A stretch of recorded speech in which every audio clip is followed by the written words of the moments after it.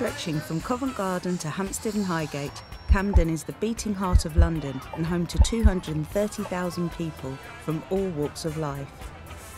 We want to make sure Camden remains a place for everyone, but over the next 4 years we will face our toughest financial challenge: to reduce our budget by £70 million by 2018.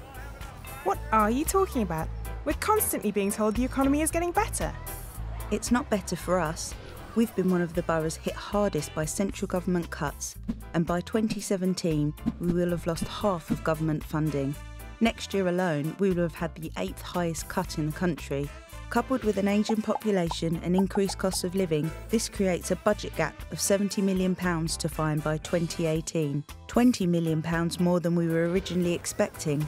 What's £70 million to a council? That can't be much. That £70 million is equivalent to a whole year's spending on learning disabilities, support to young people and street cleaning.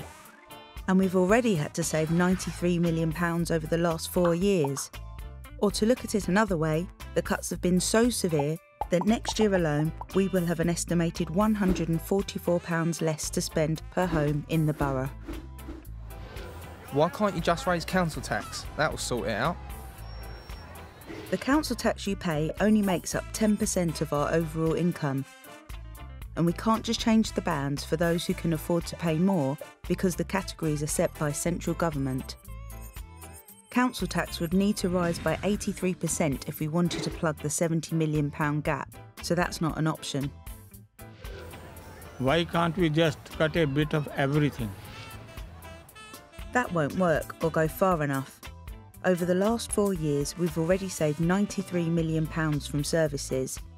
The sheer scale of the financial challenge we face now means that carrying on as we are is not an option. We will need to make tough decisions about where to reduce our spending and focus our money on things that will have the greatest impact. How do you make a decision about what to keep and which budget to cut? No council wants to cut jobs or services, but there are going to be some really tough choices to make.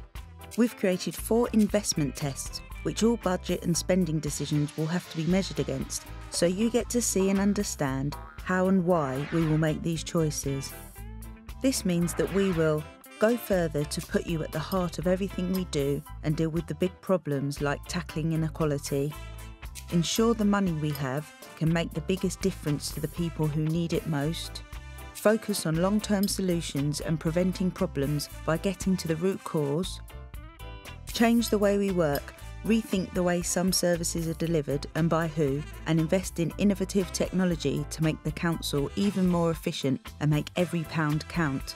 At the same time, we want to continue to deliver quality services, but some services will be delivered differently and some will have to be stopped. It doesn't sound easy. What can we do? Everyone will have a different view on what is a priority and how we can reduce our budget. Talk to us about how we tackle our financial challenge together. To find out more about our financial challenge, visit essentials/Camden Challenge or speak to your line manager.